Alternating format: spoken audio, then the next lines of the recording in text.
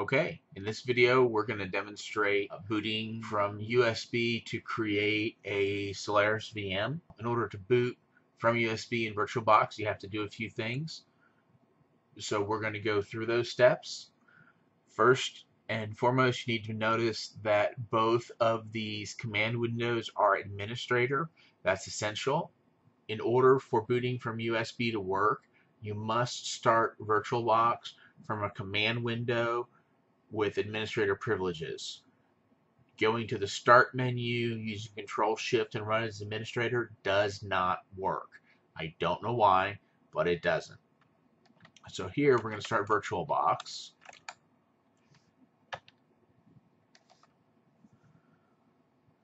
Not going to upgrade at this moment.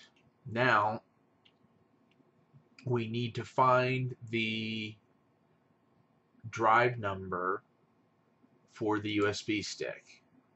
So I'm running disk management. We're going to scroll down until we see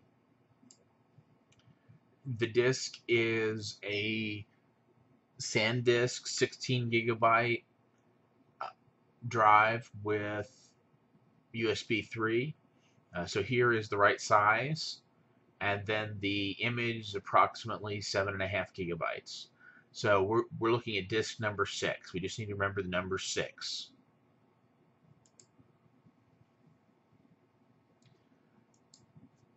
Next, we need to use a command. It's and I'm pulling these commands from the instructions here at pendrivelinux.com. We just found the disk number. We launched VirtualBox.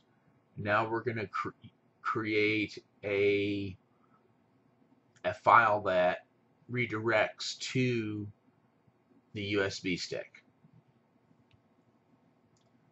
So this is the command, and let me bring in a Explorer window. Here's the Explorer window, and you can see that this file, USB Solaris VMDK, is not there. So I'm going to go ahead and let that one go. Now we have this 1 kilobyte file that effectively redirects to the USB drive. Now it's time to create a virtual machine. Build a Solaris 11.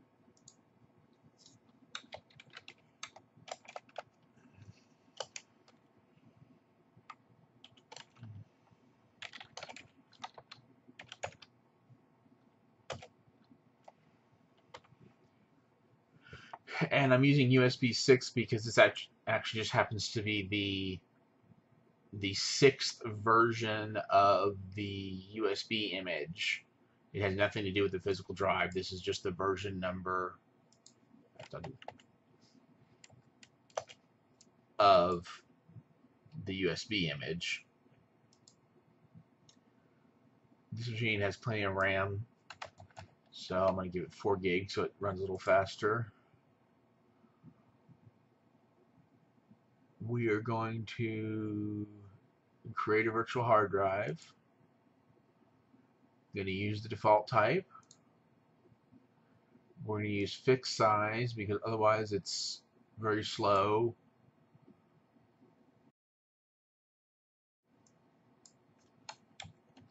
I'm going to make it 24 gig just so we have enough space. We're going to decide where we're going to put that. Creating a directory, and then we'll go ahead and create the file. This one actually happens to be on a solid state drive. There's a place where in VirtualBox where you can tell it that it's using a solid state drive. Don't do that. That consistently crashes. If you just use it and don't tell it, it works fine. So now it's going to have to create the 24 gigabyte file. It takes a little bit of time. Okay, now I'm going to customize from the default settings. Leave that alone. This is not necessary, but it's nice to have drag and drop.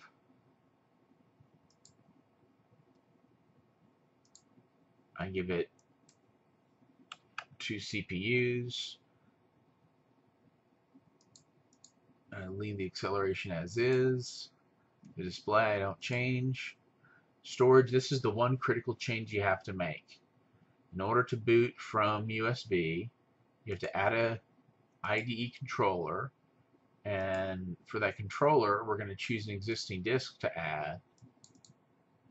Don't care about serial ports, leave USB alone. It'd be nice to share a folder, but I don't need it right now. Alright, now we're going to start this guy up. When we start it up,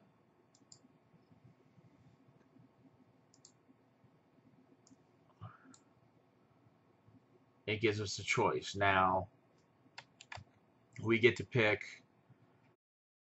SAMP stands for Solaris, Apache, MySQL, and PHP.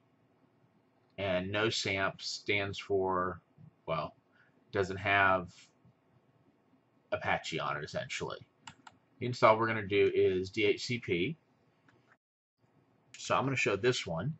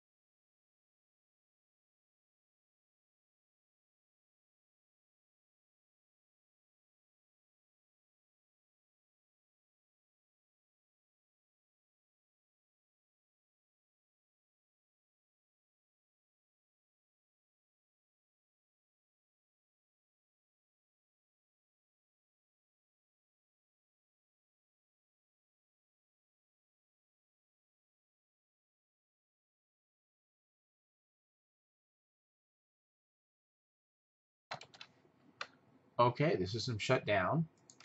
Now what we need to do is we need to remove this controller, because otherwise it will try and boot from the USB again, which a real device would.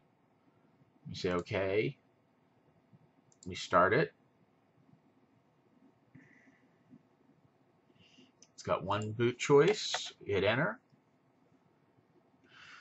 And now we wait.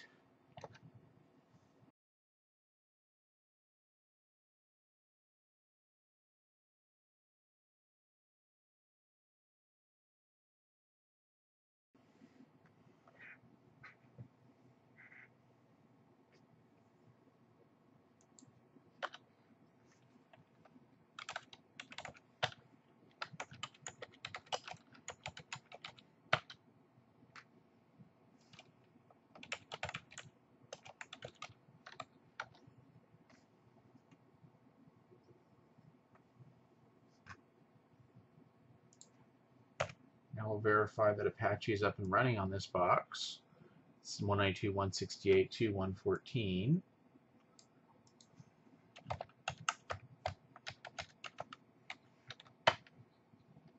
We're up and good.